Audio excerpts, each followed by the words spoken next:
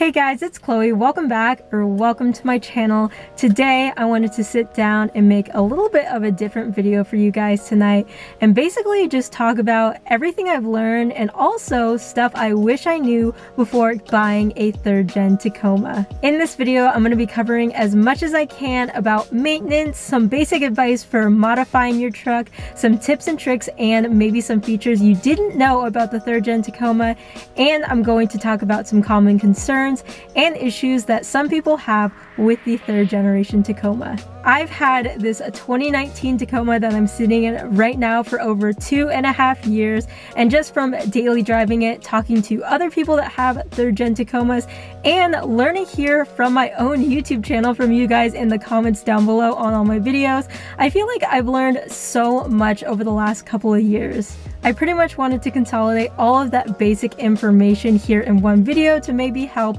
newer 3rd gen Tacoma owners out. Just as a disclaimer, the Tacoma trim I have is a DV8 Off-Road. It's the 3.5 liter V6 trim. So things might be a little bit different in your Tacoma, but I'll try to be as general as I can. By the way, I wanted to give a huge thank you to Haviland for sponsoring tonight's video. The oil you put in your truck is extremely important, and I'm going to talk a little bit today about what makes Haviland a great choice for these 3rd gen Tacomas.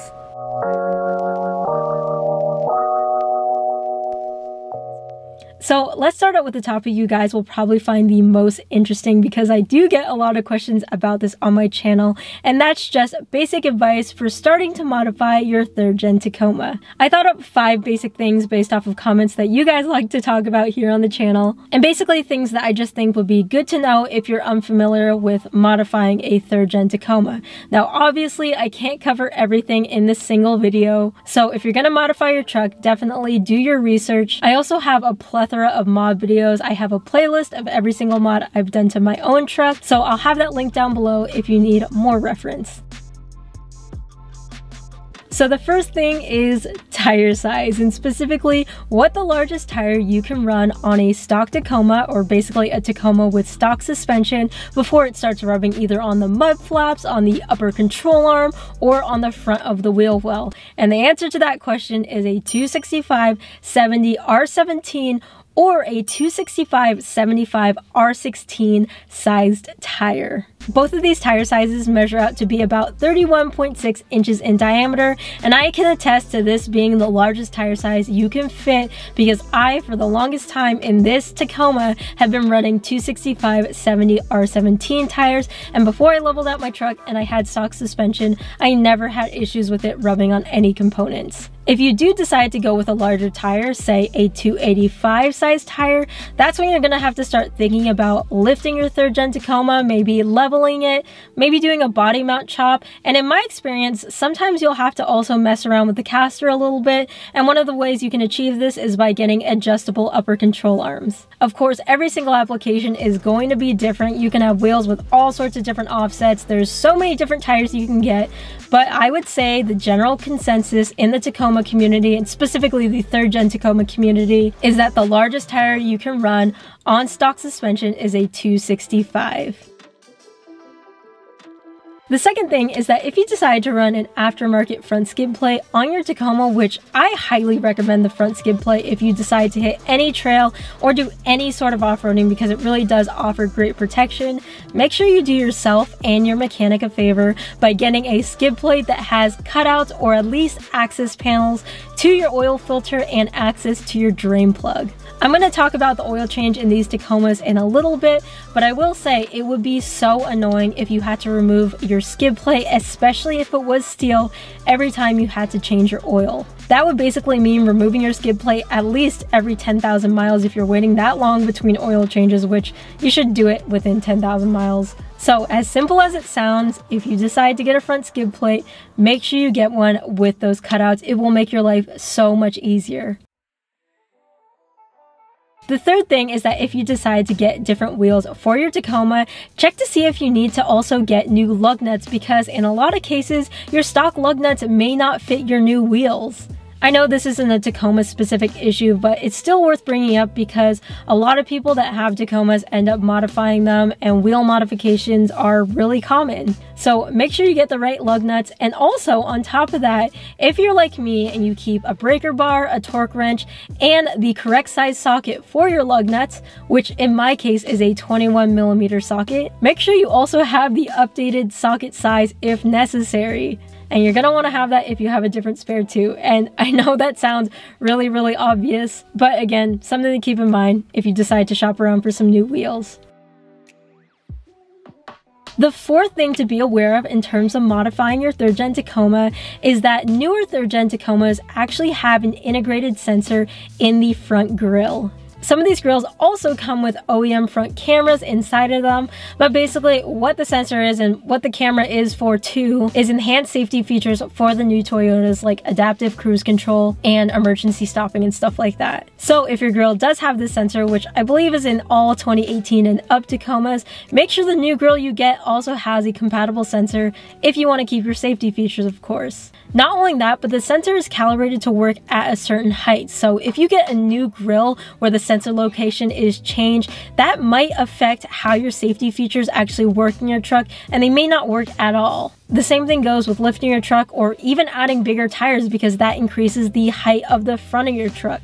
So keep that in mind when you're doing modifications to your truck, even if it's not just directly to your grill. I will say from personal experience, I have leveled out the front of the truck so that it basically sits at the exact same height as the rear of my truck, but that means the front did get lifted a little bit. And technically my sensor height changed by maybe about an inch, inch and a half, and I have seen no issues whatsoever. A lot of other people who have lifted their trucks say that they don't run into issues, so it seems to be more rare when you get issues with the sensor when you're messing with the height of your truck. There's probably a certain threshold where it's okay that the sensor height changes, but again, just good information to keep in the back of your head.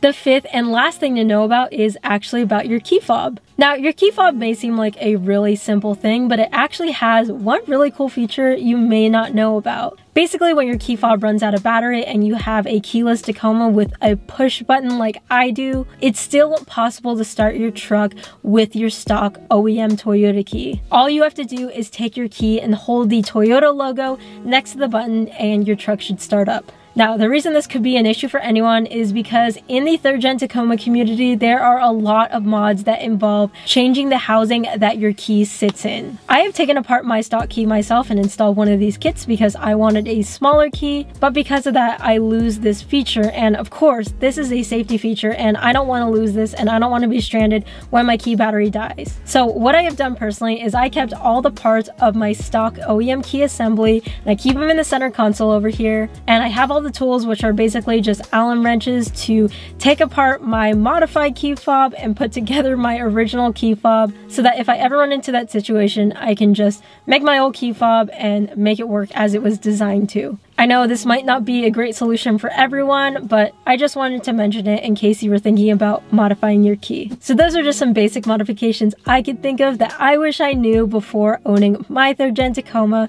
But of course, if you guys have any other suggestions for new Tacoma owners, definitely leave them in the comment section down below.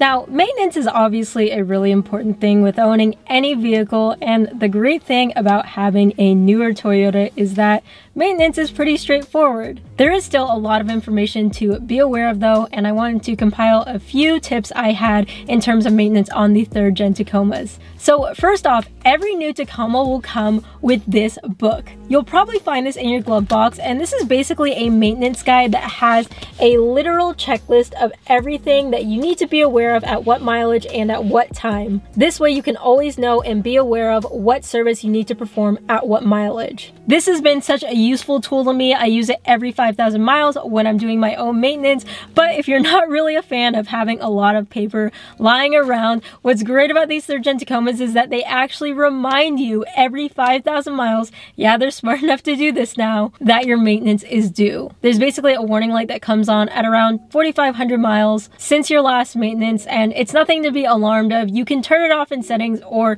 it gets turned off if you take it to the dealership or another shop and you have these services performed. So now I'm going to talk about some specific maintenance services that a lot of people in the 3rd gen community talk about or have questions on. Of course, this video isn't going to be super detailed about these maintenance services, but I hope this is useful information if you're just starting out in your 3rd gen Tacoma. So when it comes to changing your oil in these 3rd gen Tacomas, Toyota recommends that you use a synthetic oil and that you change it at least every 10,000 miles. And the oil weight you should use is 0W20. Now, I have friends who have 3rd gen Tacomas that actually use conventional oil and they'll just change it more often.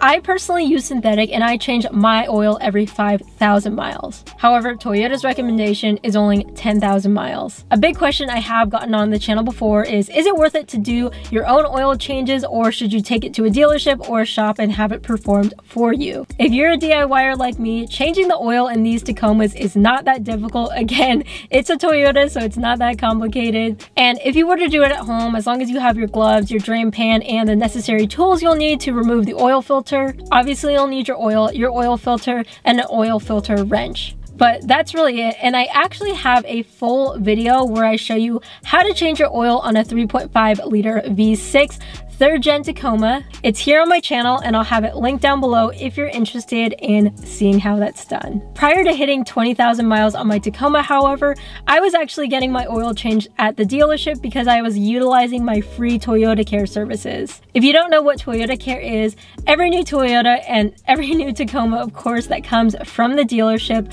comes with a 2-year or 25,000 mile Toyota Care plan that includes up to 5 free services, unless I think you can upgrade to 3 years and 30,000 miles, 4 years and 40,000 miles, or something like that. But at baseline, you'll get 2 years and 25,000 miles.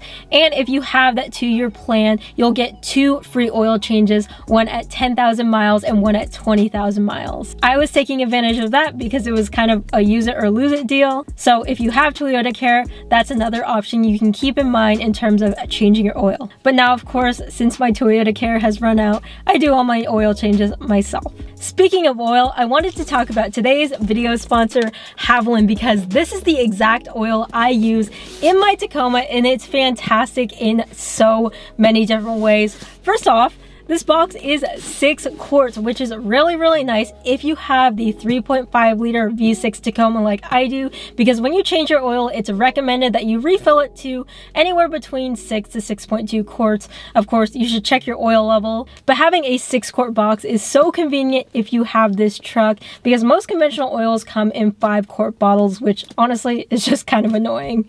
Basically, with Haviland, you get more oil per container. The Smart Change box is eco-friendly, as you can see, and it also has a glug-free pour, so you can make sure you're pouring in the exact amount of oil you want. And just on top of all of that, Haviland is known for protecting against sludge and deposit buildup and prevents low-speed pre-ignition, so I love it, especially because I plan to keep my Tacoma forever, so any sort of preventative maintenance I can do, I do. So if you can't tell already, I'm a box oil kind of gal, and Haviland has been so great so far in my Tacoma, and it's been amazing in my Land Cruiser. I swear, it has restored some lost engine power, because that thing used to be really slow, and now it's a little bit better, but that's for another video.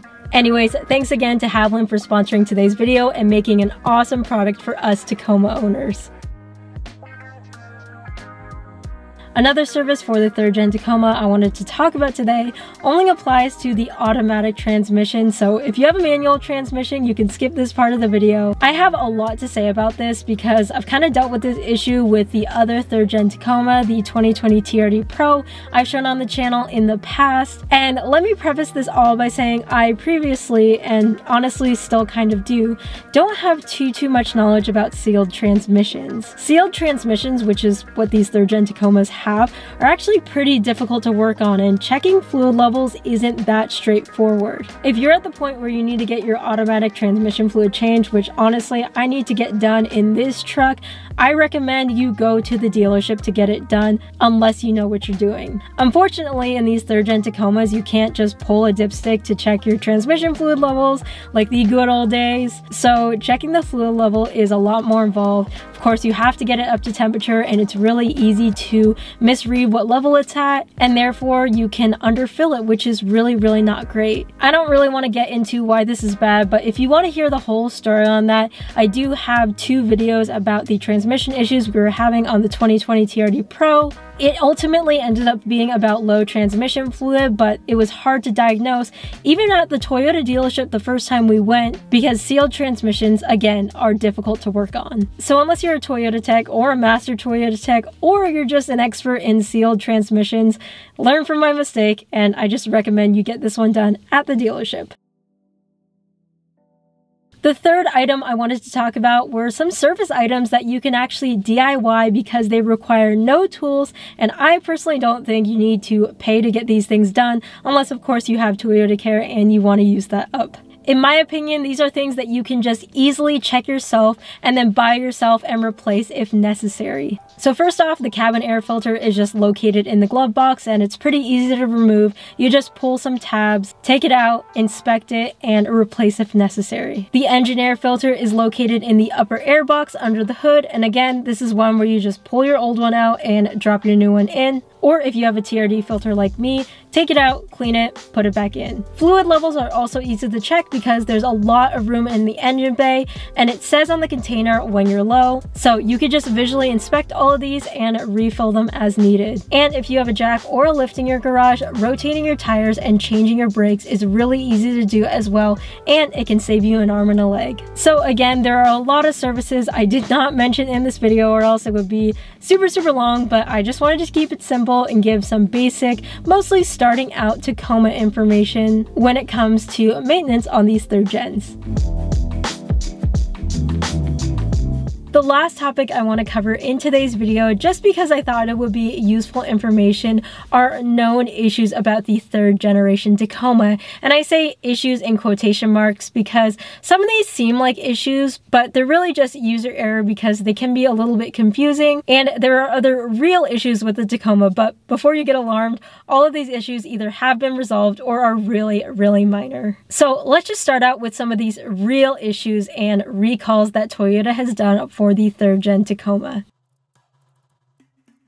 Starting with the automatic transmission. Now, honestly, just as a disclaimer, let me say this is not a real issue, even though I just said we were going to talk about real issues. It was more of a complaint that people had, and Toyota did address these complaints or this issue, which is why I thought it would fall kind of under this section. There are a decent number of 3rd gen Tacoma owners who do not like how the shift points in these Tacomas have been programmed. Now, Toyota programs these shift points to advertise the best fuel economy because that's obviously a driving part of their sales and advertisement, and of course getting great fuel economy is awesome, but people have said that this can cause what feels like delayed shifting in the 3rd gen Tacoma and gear hunting. Again, I want to make it clear that there have been no real issues with the quality of the transmission that Toyota uses itself.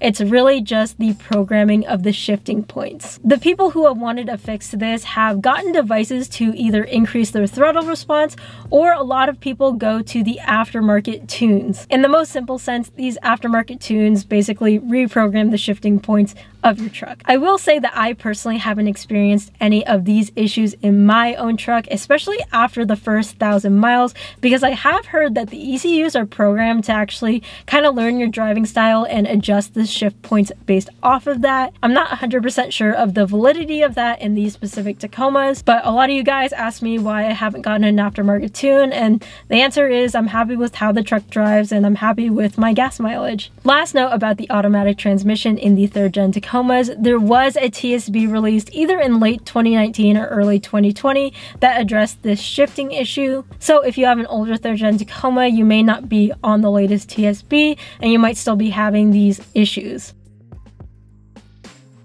The second issue is a real one, and it's definitely been the most serious issue so far in the 3rd gen Tacoma, but luckily it's been resolved and it isn't specific to the 3rd gen Tacoma. Now, this issue is about the recalled fuel pump that applies to some 2016 to 2020 Tacomas, and actually my 2019 was affected by this. Toyota was really good about this. It was really simple. Basically, they just performed the recall service for free. They replaced the faulty fuel pumps, and the issue with the faulty fuel pumps in the first place is that that they could cause your engine to stall and then your truck not to start, which obviously is a serious problem. Again, this issue was not localized to the 3rd Gen Tacoma. A ton of Toyota and Lexus vehicles had this fuel pump recall, but Toyota did replace it for free. And if you're wondering if your truck fell under this recall and you haven't gotten this done yet, there is a website where you can look up your VIN and see if your truck falls under this.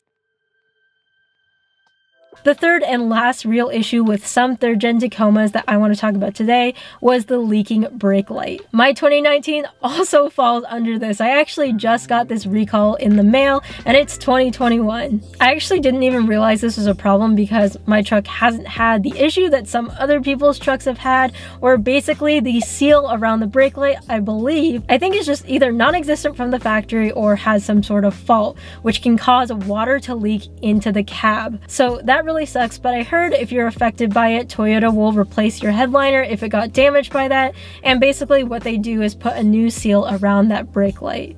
So those are just some of the real issues that the 3rd Gen Tacomas have experienced. There's a lot of other small issues, but guys, it's a Toyota, and so far from 2016 when the first 3rd Gen Tacomas come out, there have been no big problems that Toyota hasn't addressed. In my experience, these trucks have so far lived up to Toyota standards of reliability and just having minimal problems in general. So lastly, there are some things in the 3rd Gen Tacomas that really do seem like issues, especially if you're a new 3rd Gen owner, but basically these things really just boil down to user error. And guys, I'm also guilty of being concerned about some of these things at first, so I thought I would mention some of them in this video. So sometimes about 5 hours after you've turned your truck off, you may walk past your truck and hear a low humming noise, and it's kind of loud and it's kind of concerning the first time you hear it.